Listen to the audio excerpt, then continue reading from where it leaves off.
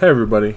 Today we're going to look at a Dynamo script for placing MEP fabrication hangers, and we're going to look at some of the different resources I use to solve this problem. And I put problem, in quotes. I don't know really if this is a problem. Also, this is not the final script. This is just the beginning, because I think the big takeaway from this video is the resources, not so much the script itself, because you can apply, I think, that this process to many other problems that you're trying to solve with Dynamo. Now, I will have a completed script in the future. For now, though, this script, all it does is it places one hanger on an MEP pipe. And so,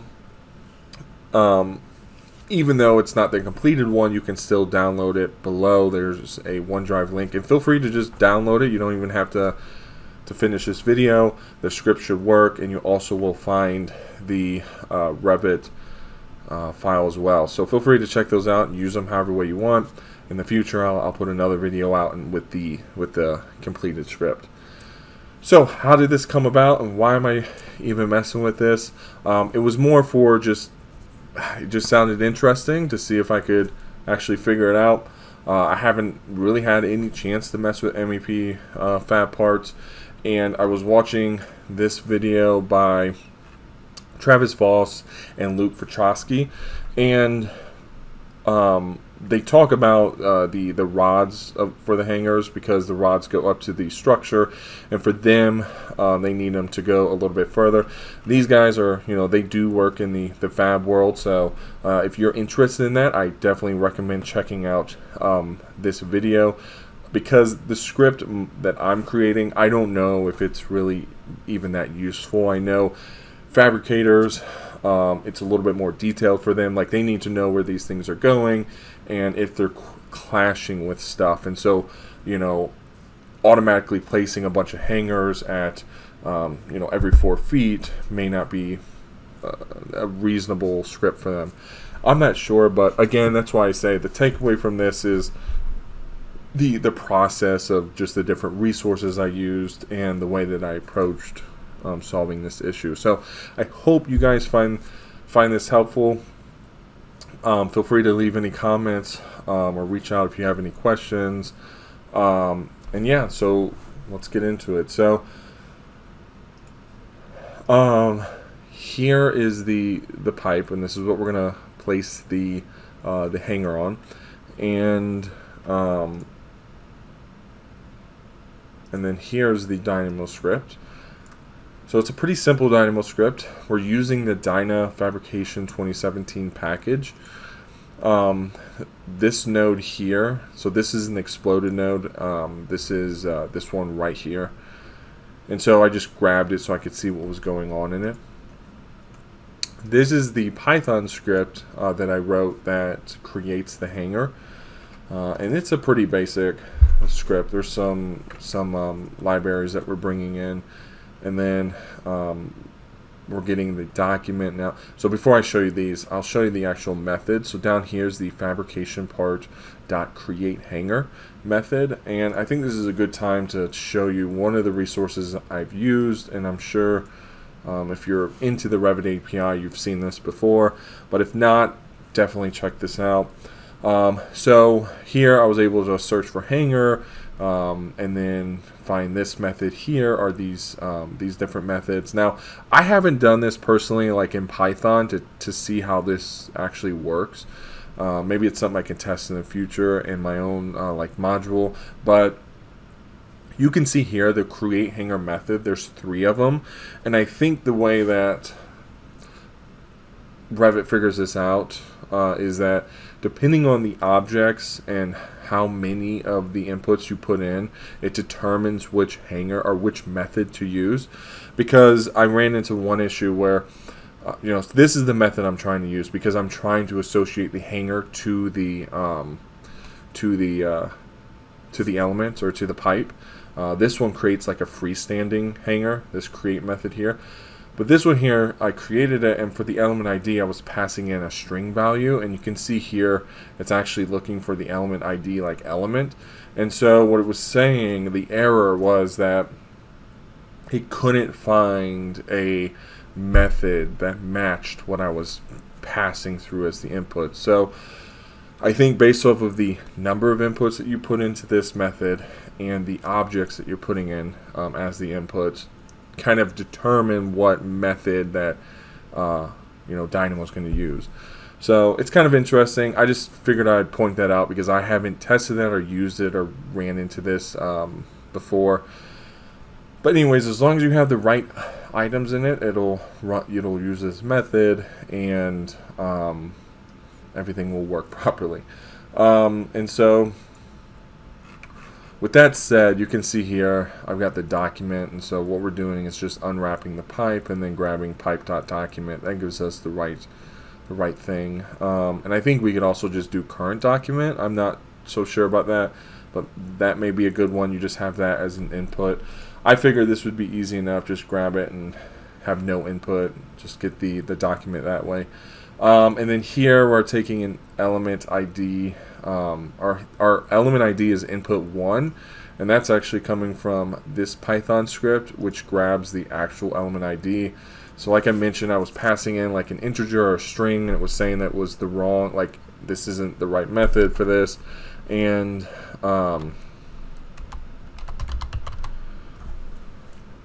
what we needed was the actual element ID object. So you can see here, that's what we have, and so that's the that's one of the other inputs. The next one is the fabrication service button.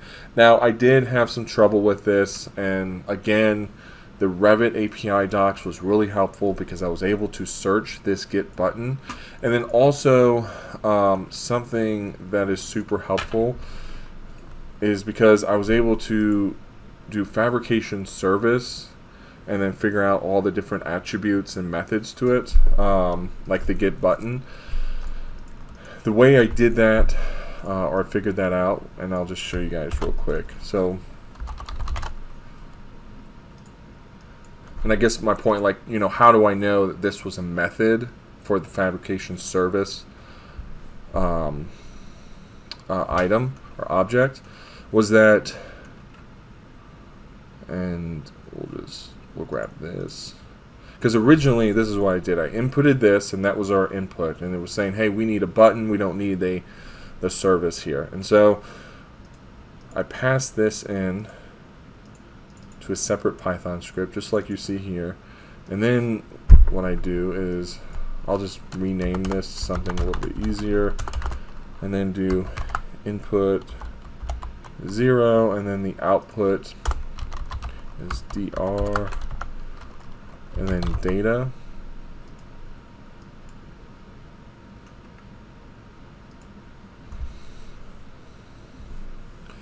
And then by doing that, you can see all the different methods and attributes for that object. And you can see there's a get button, and then I just searched for that in the Revit API docs, found that when you call that method, all you need to do is input two variables. One of those variables being the service group, and in this instance it's the hangers, which is index 2. So that's why in the Python script you can see 2. And then I think, and I'll have to look up on the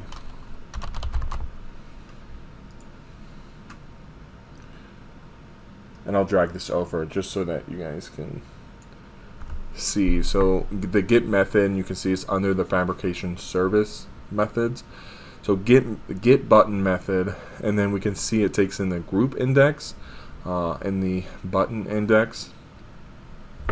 Now I don't work with the fabrication stuff too much, so I actually just put 0 for the group index. Now the button index I used, or sorry, for the group index I put 2 because the Dynamo fabrication package did have a node for this, and so that was really helpful in figuring out what the logic was behind that, because you can see there's fitting, joints, and hangers, and so obviously it's a hanger that we're trying to place, and this here, these values, you can see if we drag this over, they pertain to these. So we have fittings, joints, and hangers. So now I'll bring this back. And so, you know, for that I knew for the group index it was 2, because that's the hangers. And so, and then for 0, which is the button index, I actually didn't find a lot of information on that, but I just put 0. Now, is that going to be right all the time? I don't know, but that's why I say this is just a working script for now. The completed one will be in the future, and I'll figure out exactly what value needs to go there for all the different instances.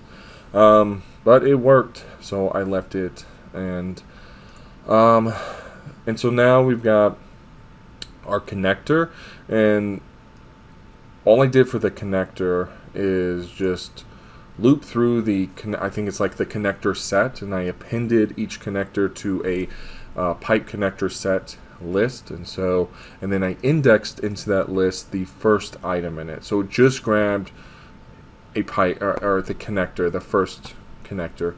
There's no logic to it, to how it's grabbing it, which is something we'll have to build into the future script, and how we're actually grabbing those connectors so that we properly grab the right connectors for each pipe. If we're grabbing, you know, especially if we're trying to automate placing hangers on a whole bunch of different pipes, we'll have to have some logic behind that. But for now, I just grabbed the first connector.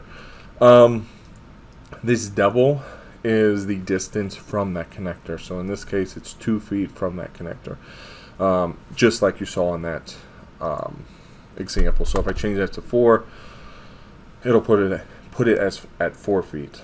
And then for this Boolean, and again, the Revit, like the documentation will explain each of these methods, but for this, the Boolean is referring to if it's going up to structure. So does it extend up to structure?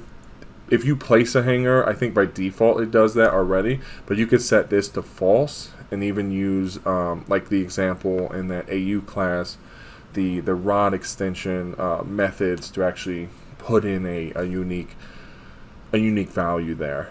But for now, we're just defaulting to true, so it just extends up to the above structure. And then down here, we're opening up our transaction, and then we're just running our fabrication part, create hanger method. And then you can see here all of those different inputs, variables. We can see those listed down here: document, fabrication service button, element ID, connector, double, and bool. I matched it to exactly what it looked like in the Revit API docs, just so it's simple for you guys, just to know exactly what's going on. But yeah, I mean that's kind of it for the script. You know, it's not too complicated. Like I said, there was a little bit of just trying to figure out, like, really the logic behind all these things. How do they work? How are they interconnected? What do their services mean?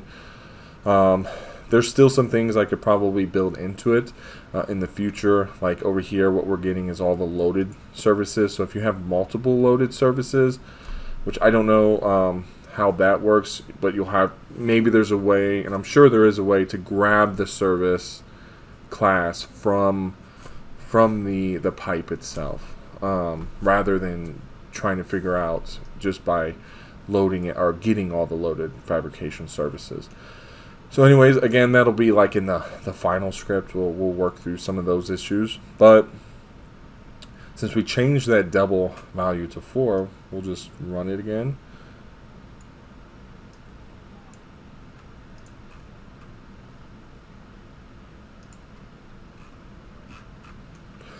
And maybe I never ran it the first time and showed you guys.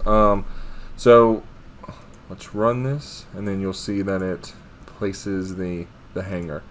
So I'll set it back to 2, run it again, and then you'll see it places the hanger there. change it to 6.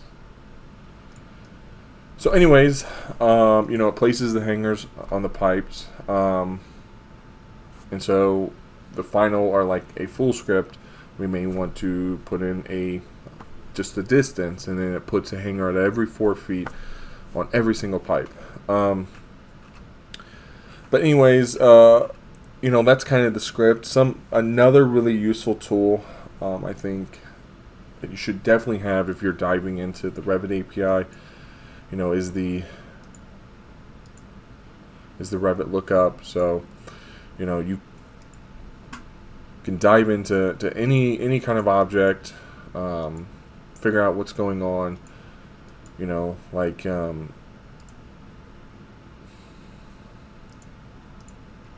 if we snoop this current pipe here, and we want to figure out the connectors, so what we can do is scroll down.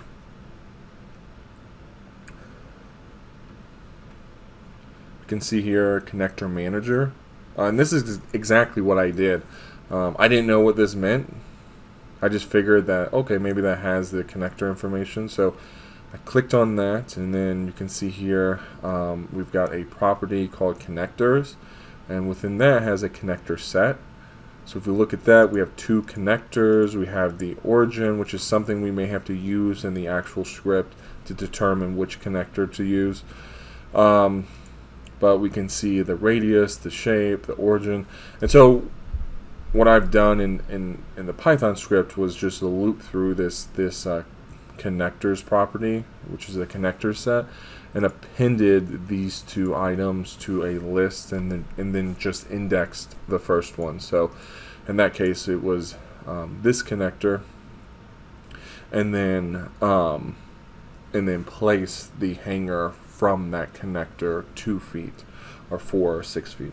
So again, you know, in the future script will have to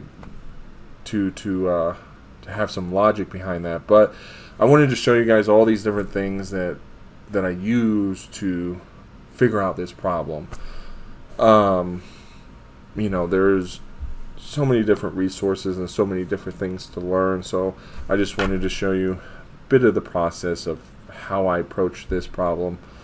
You know, again, I don't know how usable it is. If you're in the fabrication world and this is useful, you know, for you, definitely download this, you know, take it and make it your own. And definitely reach out if you have any questions. But anyways, thanks for watching, and I will see you guys in the next video.